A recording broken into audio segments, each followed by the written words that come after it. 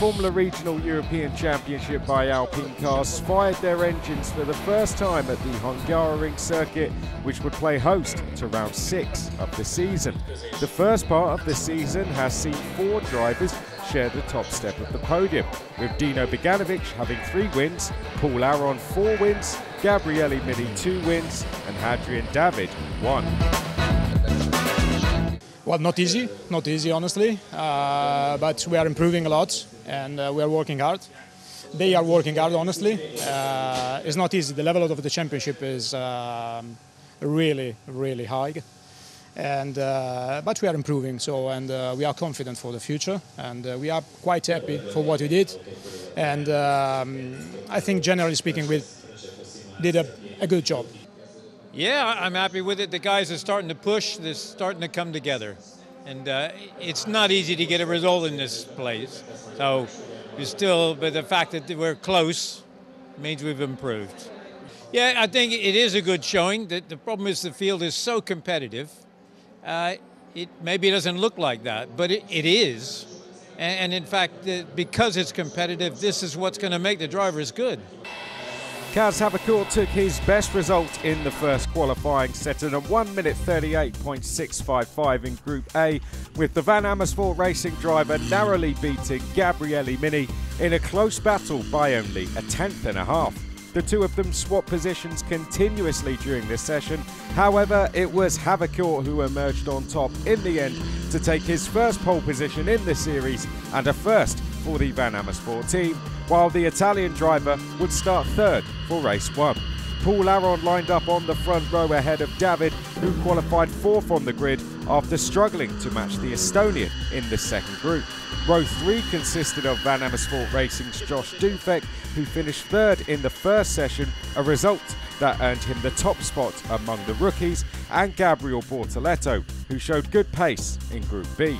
Leonardo Fornaroli was 7th overall ahead of his teammates Roman Bielinski and Tim Tramnitz, while Masson reflected his pace from testing to qualify inside the top 10 for the first time. Yeah, it feels amazing, of course. It's an amazing track to be here, and also to put it on pole position is just an amazing feeling. Yeah, for sure, speed is really good. Josh is also on P3 in the group and P5 starting in the race, so we're just really up there, so it feels amazing. Well, of course, we did some sim days. We just need a good preparation, of course. It's a new track for us, so we did a really good preparation to be up here on the pole position. Yeah, it was again a good qualifying. We were the first in our group. Sadly, we missed out on the overall pole, but honestly, I'm quite happy. I think we weren't as dominant as we were in Zandvoort, and maybe a step back from the others, but we managed to put together a really clean qualifying. The car balance was good, so we managed to do it in the end. And also, we were a bit on the back foot with the pit position. We were last in the pit, so we got 1 lap less than the others. So I think overall we did a very good job. The green flag has flown here at the Hungaroring. To the left of screen is Paul Aron, and to the right, his first time on pole position is Kas Haverkort.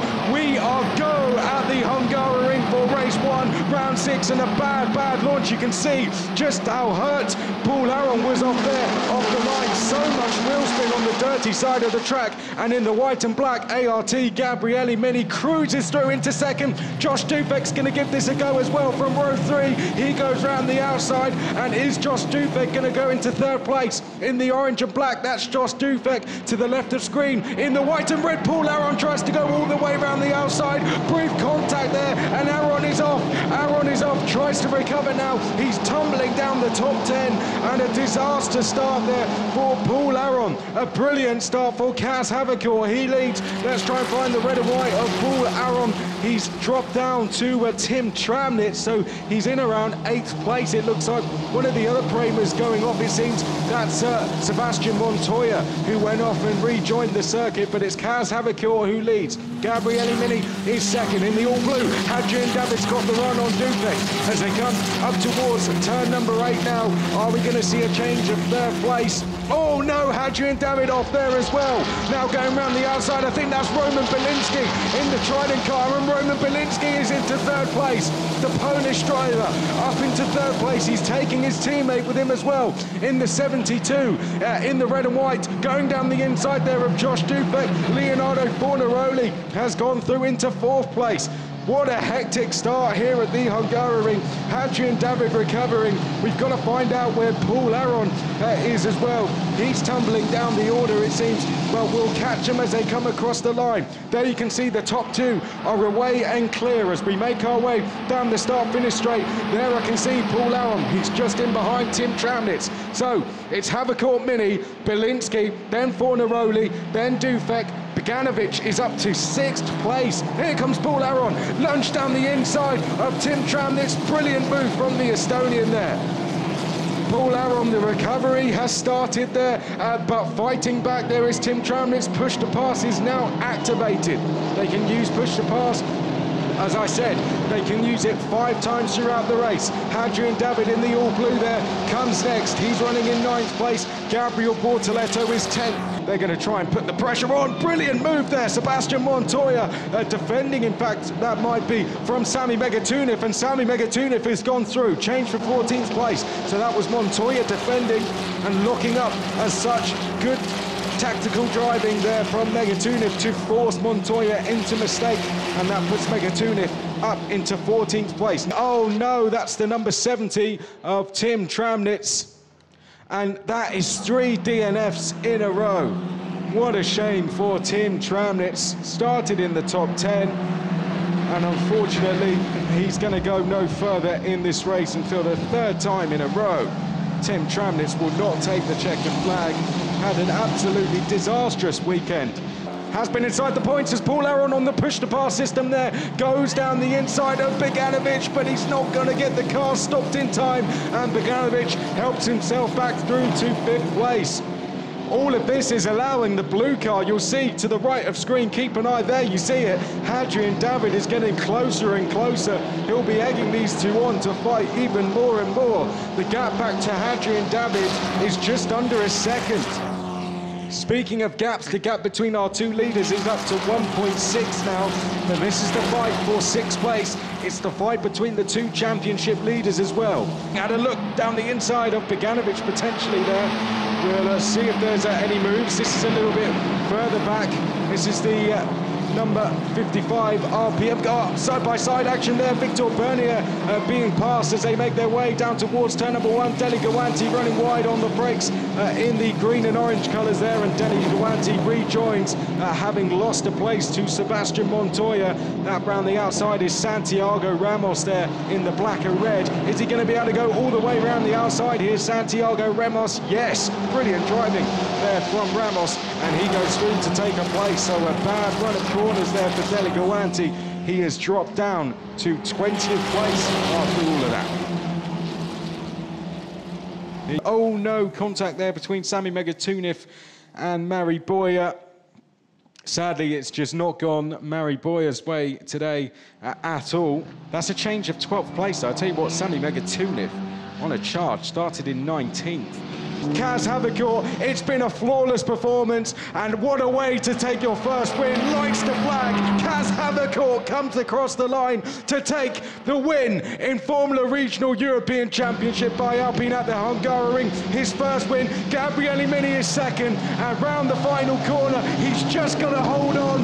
Roman Bielinski out the final corner. He's going to take his first ever podium. A first podium for Trident. Roman Bielinski leads his teammate across the line, and Roman Bielinski will stand on the podium with Kas Haverkort and Gabriele Mini.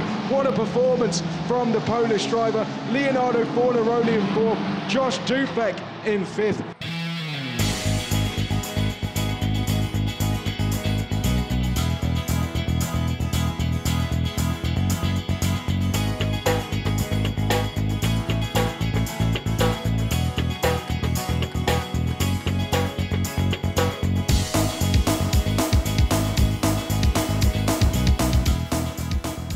Yeah, it feels amazing, of course, to be here on the top podium. Just feels amazing, and it's also my first of the season, so on to many more.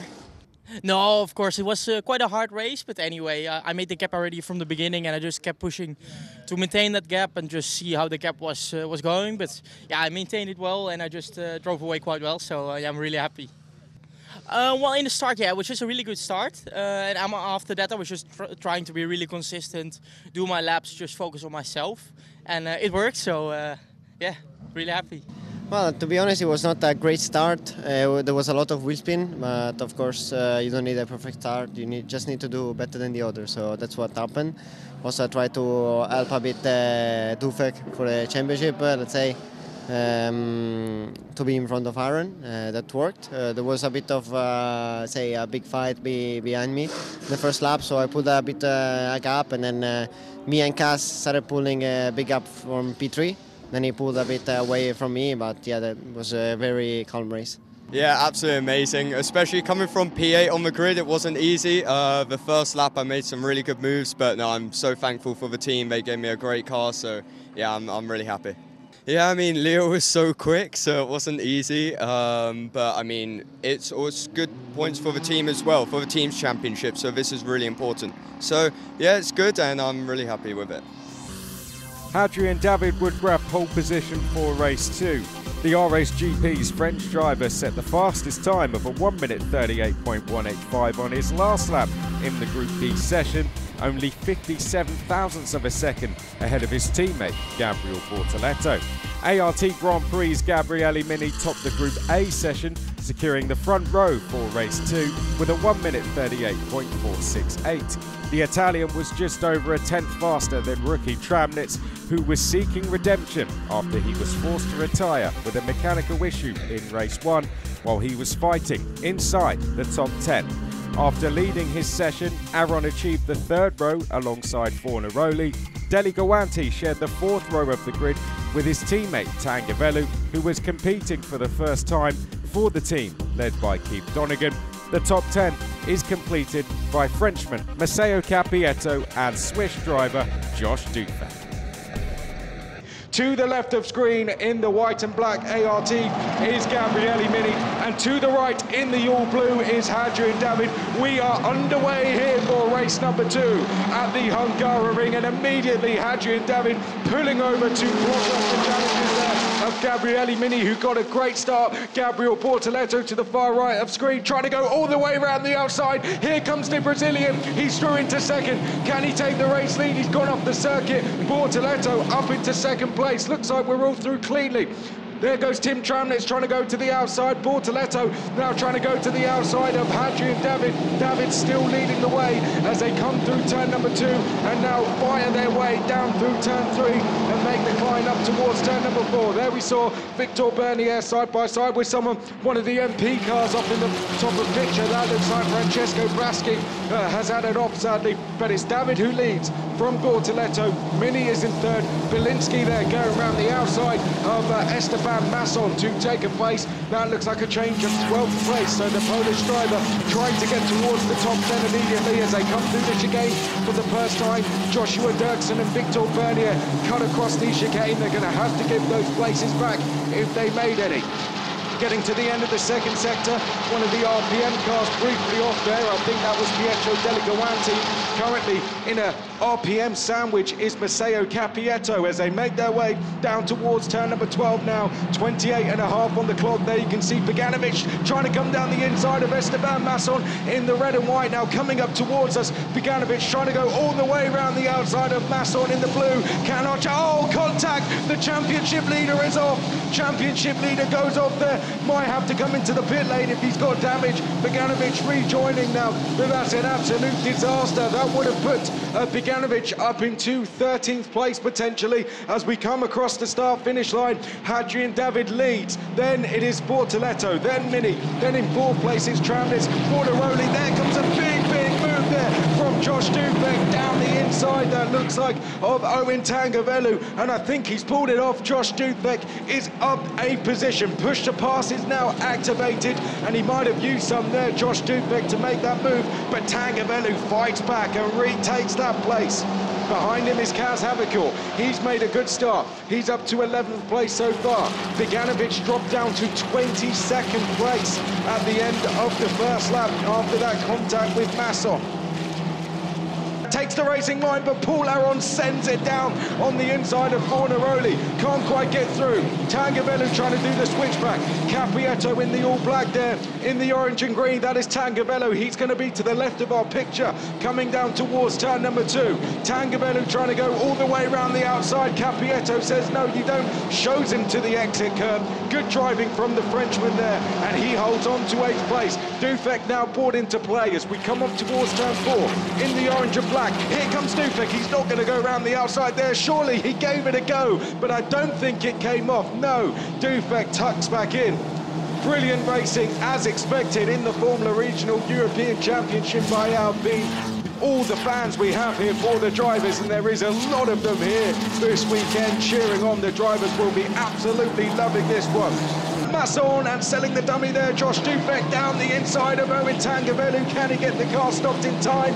Yes, Josh Dufek is through.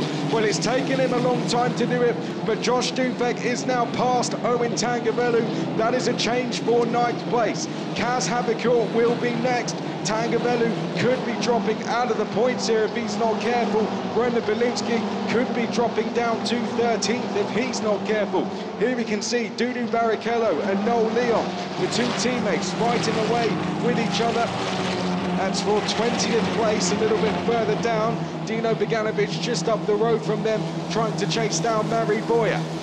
Not much in it at all. Matteo Cappietto thinks he's got out a gap on the inside there. Josh Dufek sold the dummy to him, went down the inside. Brilliant driving from Josh Dufek there. Matteo Cappietto did not know what was going on behind him at all. He thought he had that one covered. That was an absolutely fantastic move. Right, Haverkort's got one down, and you can see the gap he's pulled from Tangavellu already, who's really struggling. Dirksen, what a move that is down the inside of Belinsky. Almost contact between them there. Belinsky runs off. They're going to be side by side through 11 there. Dirksen threw one down the inside there. Absolutely brilliant driving from the driver from Paraguay, and great stuff from Belinsky to give him the room as well.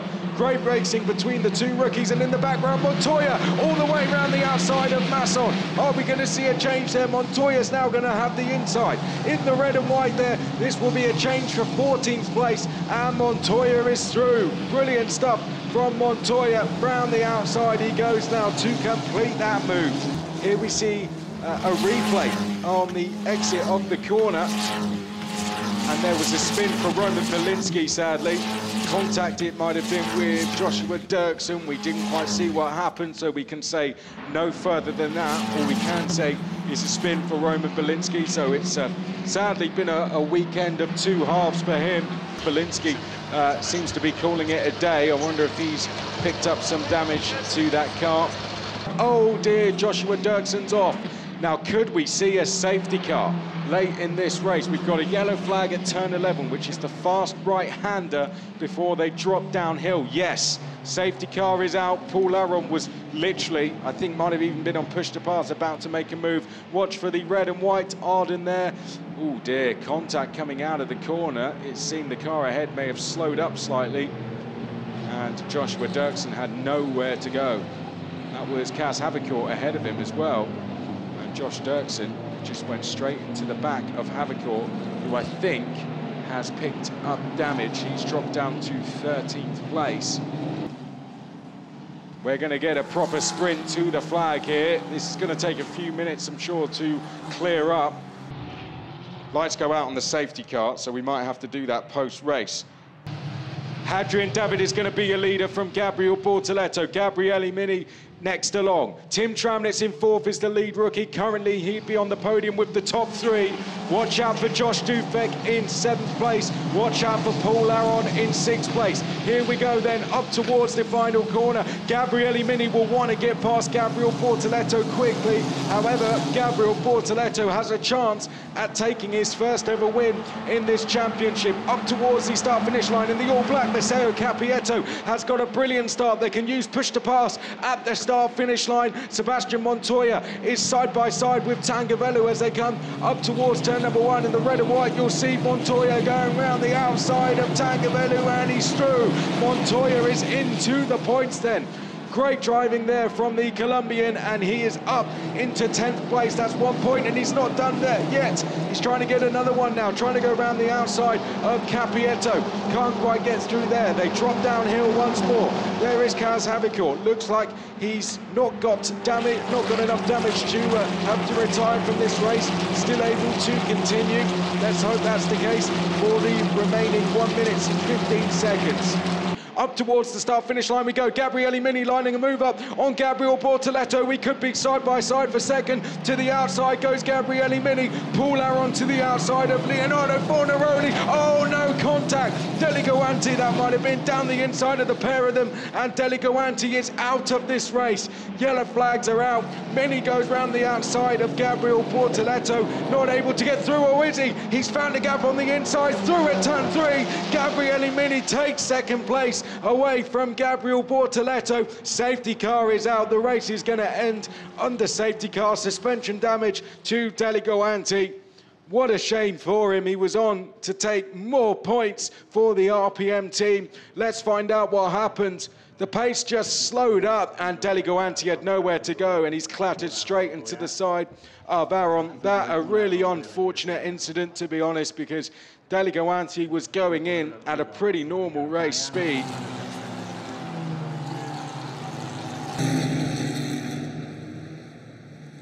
Well, the race will finish behind the safety car, of course, and it looks like it's going to be Hadrien David who's going to take his second win of the season.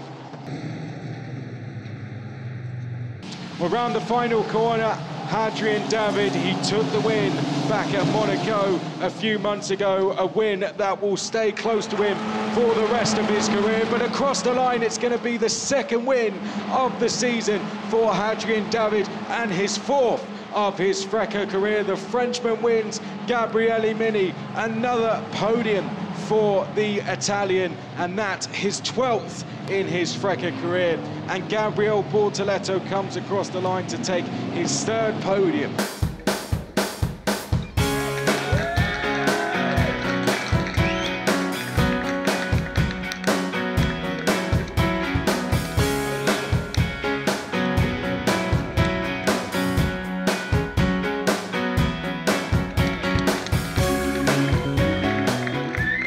Yes, very happy with the race and with today.